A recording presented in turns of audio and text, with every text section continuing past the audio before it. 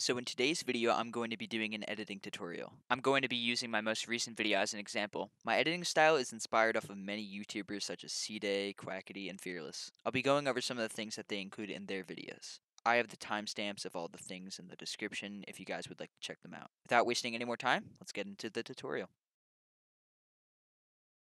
So as we can see already in the beginning of this video here, there's a zoom effect. So if we take a look right here in my effect controls, you can see all the keyframes involved in making the small effect. I wanted to go over this effect here because I wanted to tell everyone about the easing that's involved in this that makes it look so much smoother than just linear movements. So I'm going to use this picture to demonstrate the difference between the linear movements and the easing. So if we just click this little stopwatch right here, and we move this over a little bit, and then we just move the position of the picture. And if we click this little arrow right here, you can see that it's just like a linear animation. It just looks kind of plain. So what you're going to want to do is you're going to want to highlight both of the keyframes. And to do the easing, you want to right click and then you're going to go in here. I usually use ease in. It doesn't really matter which one you use, but I just use ease in, so I'm just going to use it for the sake of this video. And as you can see, it sort of gives it a little curve here. So what I do is I grab this little handle right here and I just drag it over a little bit, and you can see that that's rising right there. And so what that does, it just changes the speed of the animation. So if I play it right now, you can see it looks much smoother than just a linear animation. So even though I only did it with positioning right here, the same rules apply to scale, rotation, and all that fun stuff. So if we take a look back over here in the beginning of the video, you can see that I keyframed positioning, scaling, and rotation. You can see that I did the easing, and if we play this video right here, you can see that it looks pretty smooth. And then again in the beginning, you can also see that there are some subtitles here. Subtitles are one of the most simple things you can do, but they're also the most time consuming. And the reason for that is because each word is one keyframe. So if we just look right here, you can see that there's two keyframes here just because there's two words in this clip. Since I have the keyframes enabled here in the source text, every change to the style of the text will be keyframed. So I'm going to create a new text thing all the way over here.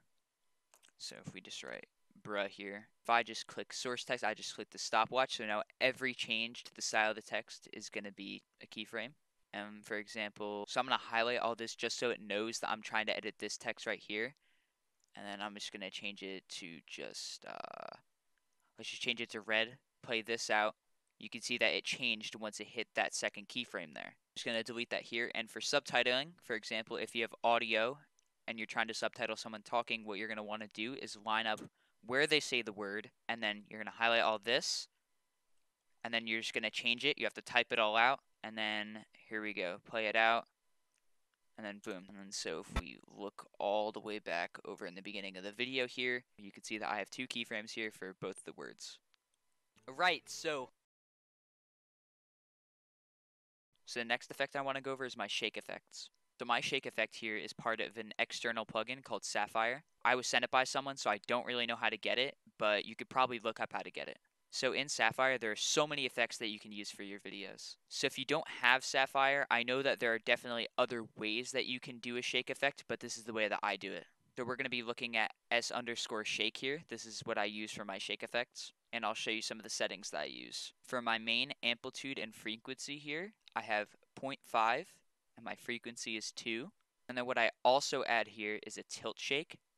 And then my tilt rand amp right here is 18, and my tilt rand frequency is 19.6. My tilt wave amp is just 0, tilt wave frequency is 0.5, and my tilt phase is just 0.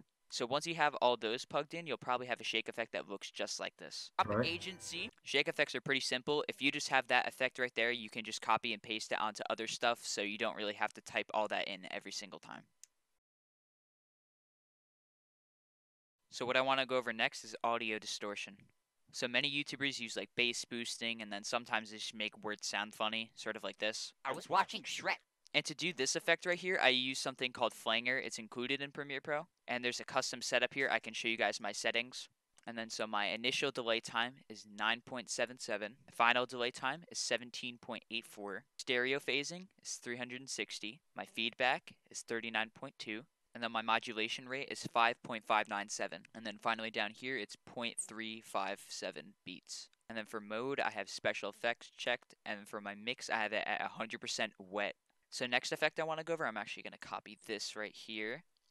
I'm going to bring it all the way over here where my other examples were. So if you go over here in your effects menu, you're going to want to type in distortion. And then we're actually going to scroll down all the way over here.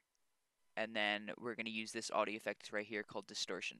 And then so with distortion, what you can do, you can click edit right here for the custom setup. So what distortion does is if you grab this green line right here, and then move that red line up to match that green line, and if we play the video, watching Shrek, it's sort of bass boosted, it's just loud. That's what I use sometimes. For bass boosting, I know that there's some other tutorials. I don't really know how to do it that well myself, but what I usually do is use this distortion. So the next thing I'm going to go over is motion tracking. Oh, I see it, I see it! So as you can see when I'm playing this clip, you can see how the video is sort of following the umbrella. And so that effect is actually pretty easy. So basically all it is just keyframing position. What you're going to want to do is you're going to want to press down this button right here to add or remove a keyframe. And in this case, we're going to be adding it. What you're going to want to do is go over to your arrow keys and press the right one 5 times. And then so from there, what you're going to want to do is you're going to want to position it to make sure whatever you're following is in the middle again. And then just repeat that process. Just move over 5 times. And then reposition, move over 5 times, reposition. And then once you do that, you'll have something that looks like this. Oh, I see it, I see it! You're just laying on the... So the last thing we're going to be focusing on is my outro here. So in Premiere, they have an effect called Ultra Key. It's pretty much just a chroma key, which helps you out with green screen. So if you see that this part is all green right here, this is part of my outro. If you drag Ultra Key onto it, and if you go over to key color right here, press this eyedropper tool and click on the color. Once you turn that effect back on, it will show everything that is not that color that you have selected. Yeah, hold on. Thanks for watching this video. If you enjoyed it, please smash like and maybe even subscribe if you haven't already. If you have any questions, please post them in the comments below. I'll be there to answer any questions you guys have. Anyways, that's it for this video, and I'll see you guys all in my next one. Bye. I wish I had some